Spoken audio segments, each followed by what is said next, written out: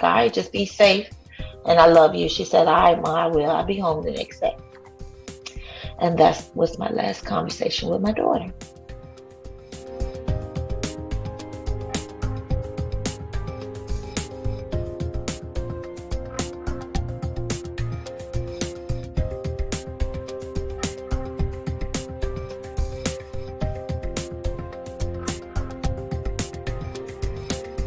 To literally plead my case to this police officer for him to even take me serious and be like, you know, maybe she is missing.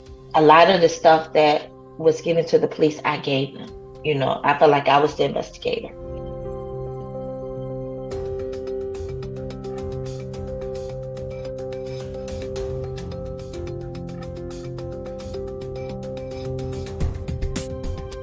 I pay that bill every month, and it's going to stay that way until Keeshae comes home.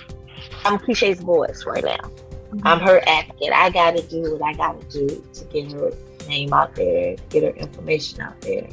Want my daughter, that's all.